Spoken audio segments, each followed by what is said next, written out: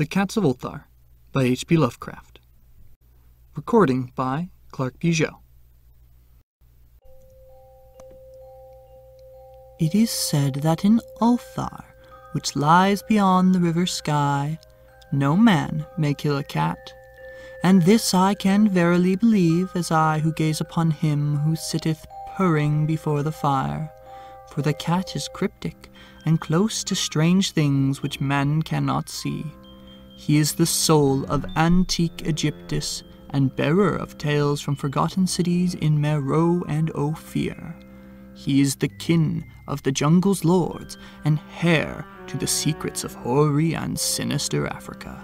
The Sphinx is his cousin, and he speaks her language, but he is more ancient than the Sphinx, and remembers that which she hath forgotten. In Ulthar, before ever the burgesses forbade the killings of cats, there dwelt an old cotter and his wife, who delighted to trap and slay the cats of their neighbors. Why they did this I know not, save that many hate the voice of the cat in the night, and take it ill that cats should run stealthily about yards and gardens at twilight.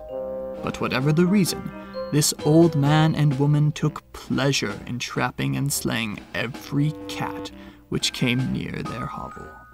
And from some of the sounds heard after dark, many villagers fancied that the manner of slaying was exceedingly peculiar.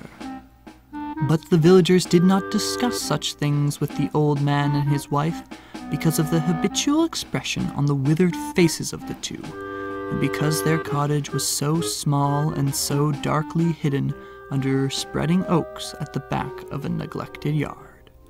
In truth, much as the owners of the cats hated these odd folks, they feared them more, and instead of berating them as brutal assassins, merely took care that no cherished pet or mouser should stray towards the remote hovel under the dark trees. When, through some unavoidable oversight, a cat was missed, and sounds heard after dark, the loser would lament impotently, or console himself by thanking fate that it was not one of his children who had thus vanished.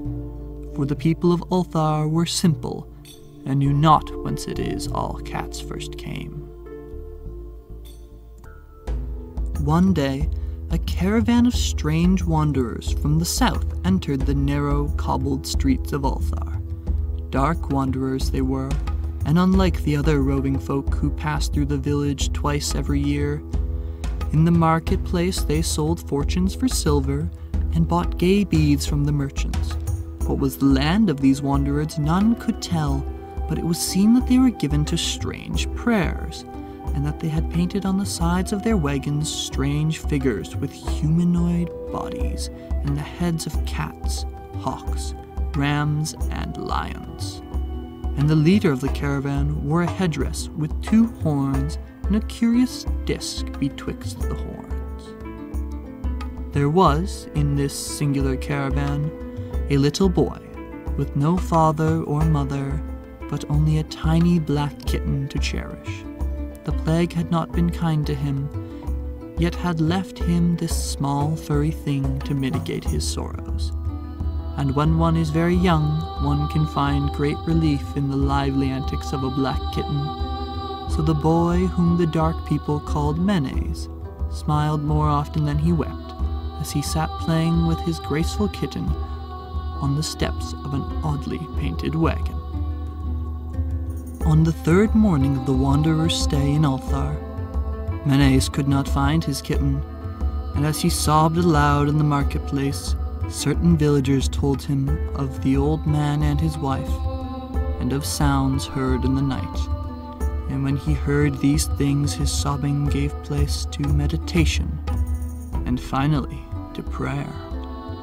He stretched out his arms towards the sun and prayed in a tongue no villager could understand, though indeed the villagers did not try very hard to understand, since their attention was mostly taken up by the sky and the odd shapes the clouds were assuming. It was very peculiar, but as the little boy uttered his petition, there seemed to form overhead the shadowy, nebulous figures of exotic things, of hybrid creatures crowned with horn-flanked discs. Nature's full of such illusions to impress the imaginative.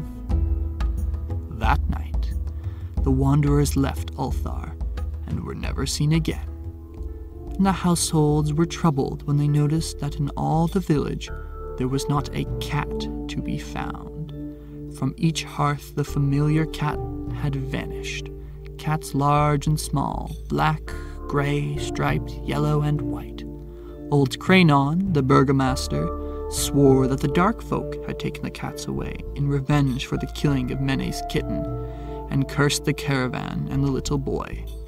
But Nith, the lean notary, declared that the old cotter and his wife were more likely persons to suspect, for their hatred of cats was notorious and increasingly bold.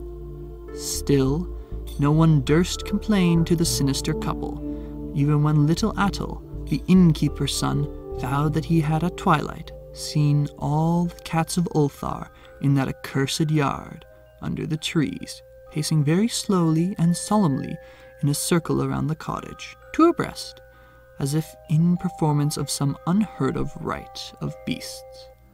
The villagers did not know how much to believe from so small a boy, and though they feared that the evil pair had charmed the cats to their death, they preferred not to chide the old cotter till they met him outside his dark and repellent yard. So Ulthar went to sleep in vain anger, and when the people awakened at dawn, behold, every cat was back at his accustomed hearth, large and small, black and gray, striped yellow and white. None was missing. Very sleek and fat did the cats appear, and sonorous with purring content. The citizens talked with one another of the affair, and marveled not a little. Old Cranon again insisted that it was the dark folk who had taken them, since cats did not return alive from the cottage of the ancient man and his wife. But all agreed on one thing, that the refusal of all the cats to eat their portions of meat or drink their saucers of milk was exceedingly curious. And for the 2 whole days the sleek, lazy cats of Ulthar would touch no food, but only doze by the fire or in the sun. It was fully a week before the villagers noticed that no lights were appearing at dusk in the windows of the cottage under the trees. Then the lean Nith remarked that no one had seen the old man or his wife since the night the cats were away. In another week the burgomaster decided to overcome his fears and call at the strangely silent dwelling as a matter of duty, though in doing so he was careful to take with him Shang the blacksmith and Thul the cutter of stone as witnesses. And when they had broken down the frail door, they found only this: 2 cleanly picked human skeletons on the earthen floor, and a number of singular beetles crawling in the shadowy corners. There was, subsequently, much talk among the burgesses of Ulthar. Zath, the coroner, disputed at length with Nith, the lead notary, and Cranon and Shang and Thul were overwhelmed with the questions. Even little Atle, the innkeeper's son, was closely questioned and given a sweetmeat as reward.